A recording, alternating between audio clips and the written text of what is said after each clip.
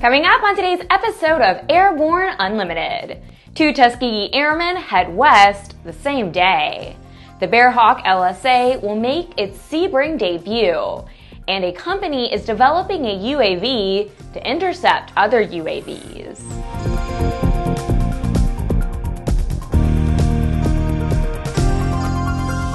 Welcome to Airborne Unlimited, I'm Ashley Hale. 2 more of the storied Tuskegee Airmen have gone west, passing on the same day in their respective homes in Los Angeles. It's reported that Clarence E. Huntley Jr. and Joseph Shambrey both died on January 5th. The 2 men enlisted in 1942 and both served as mechanics during the war, maintaining the P-39, P-47, and P-51 aircraft flown by the unit. They were both stationed in Italy as part of the 100th Fighter Squadron of the Army Air Force's 332nd Fighter Group in 1944. Bearhawk Aircraft is planning to have its Bearhawk LSA make a first-time visit to the U.S. Sport Aviation Expo in Sebring, Florida. The aircraft is the first Bearhawk LSA to be completed from a quick-build kit. According to Bearhawk's Mark Goldberg, the Bearhawk LSA is, quote, a rugged, sweet-handling airplane that is much stouter than most LSAs, end quote. The first Bearhawk LSA built from a quick-build kit has an empty weight of 818 pounds, including its starter and full electrical system. With full fuel of 30 gallons, the Bearhawk LSA has 322 pounds of useful load. At 75% power, the plane has a cruise speed of 118 miles per hour while burning under 6 gallons per hour. At AirVenture 2014, the prototype was demonstrated in the Alaska STOL competition. It made a takeoff in 96 feet and landed in a distance of 130 feet. After the break, can you become an ace with a UAV interceptor? There's a difference between charting a steady course and pushing for the ceiling. And for nearly a century, Hartzell Propeller has been defining that difference. It's in our passion for engineering and research and our dedication to testing the limits of performance. We are built on honor. We are Hartzell Propeller. The KSN 770 is an affordable, WAS-enabled integrated MFD with a flexible hybrid user interface from Bendix King. Get your fingers on the 770's perfect blend of touchscreen and hard buttons. Easily control your GPS navigation, NavCom, weather, traffic, and terrain in any condition. For more information, go to bendixking.com. Welcome back. If you'd like to be a supporter of Airborne Unlimited, send an email to jim@aero-news.net. It only took about 12 years from the Wright brothers' first flight until airplanes were shooting at each other. So I guess we shouldn't be too surprised when we hear that a small UAV is being developed to knock down other small UAVs. A startup company is working to develop something it calls an intercept drone. It's designed to identify and disable a UAV that may be engaged in an illegal or otherwise nefarious activity. According to the company, the Rapier intercept drone operates autonomously and downs its targets by flying above it and dropping strings to tangle the rotors of the target UAV.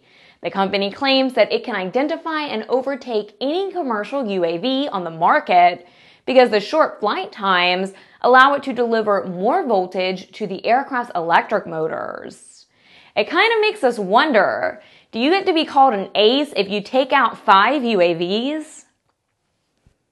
Every Tuesday, we're going to start looking ahead at some of the most interesting events in the aviation universe. Here's this week's Aero-Calendar.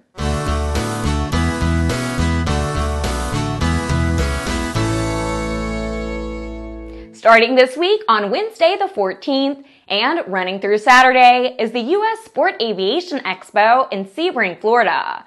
We're going to be covering this event on ANN, so if you can't make it there, we'll keep you posted. The 5th annual Havasu Balloon Festival and Fair kicks off later this week on the 16th and runs through Saturday. The Havasu Balloon Festival has become the largest balloon festival in January. January 17th is the Wings on Wheels Business Aviation Day at the Air Terminal Museum at Houston Hobby Airport. Sponsored by the Houston Aeronautical Heritage Society, this month they celebrate the hardworking planes of business aviation. On January 20th, Epps Aviation Services, located on Peachtree DeKalb Airport, is featuring a seminar that will give you some solid information about Garmin aviation products and ADS-B solutions. The EAA Ford Tri-Motor will be making an appearance in Midland, Texas on January 29th.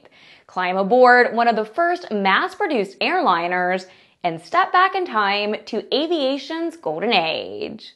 Well, that's it for this week's Aero-Calendar. After these messages, Cyprus Airways is grounded. Sandia introduces the new SAI 340 Quattro standby instrument. TSO'd airspeed, attitude, altitude, and slip. With integral backup battery, safety never looked so good. See it now at www.sandia.aero.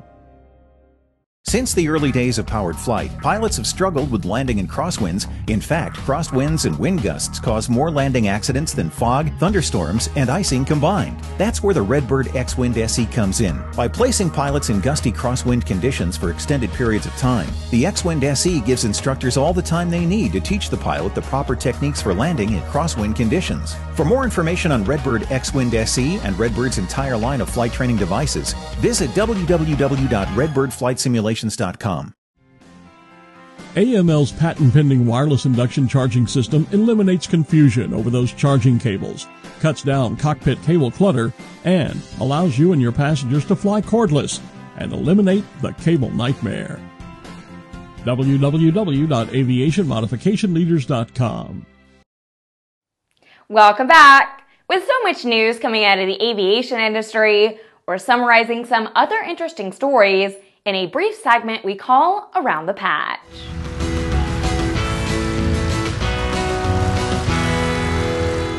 A decision by the European Commission for Competition has led Cyprus Airways to cease all operations. Over $76 million in state aid was deemed illegal. Unable to operate without the aid, Cyprus Airways pulled the plug. U.S. Senator Kelly Ayotte has been named as the chair of the Senate Commerce Committee on Aviation Operations, Safety, and Security. The subcommittee has jurisdiction over civil aviation with specific oversight responsibility for the FAA. It's not allowed to fly a UAV in a national park. John Cornish found that out when he posted a YouTube video of his flights at Quena Parker Lake. The government tracked him down with a cease and desist letter. Oops. SpaceX may receive the right to bid for U.S. Air Force launches this year. SpaceX sued the Air Force last year after United Launch Alliance was given an exclusive launch contract. Elon Musk must have made his point with the suit. Well, that's it for today's trip around the patch. Now let's move on to the rest of the news. The new year is off to a hot start for NASA's Space Launch Systems, referred to as the SLS. The engine that will drive America's next great rocket to deep space has blazed through its first successful test. The RS-25, formerly the Space Shuttle main engine, fired up for 500 seconds, providing NASA engineers critical data on the engine controller unit and inlet pressure conditions. 4 RS-25 engines will power SLS on future missions. 8 tests totaling 3,500 seconds are planned for the current development engine. Another development engine later will undergo 10 tests totaling 4,500 seconds. The second test series includes the first test of new flight controllers.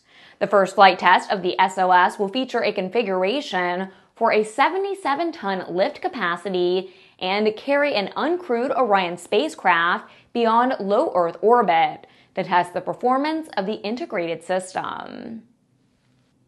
Well, that's our program for Tuesday, January 13th. Join us every weekday for the best in aviation and aerospace news. I'm Ashley Hale. Thanks for watching.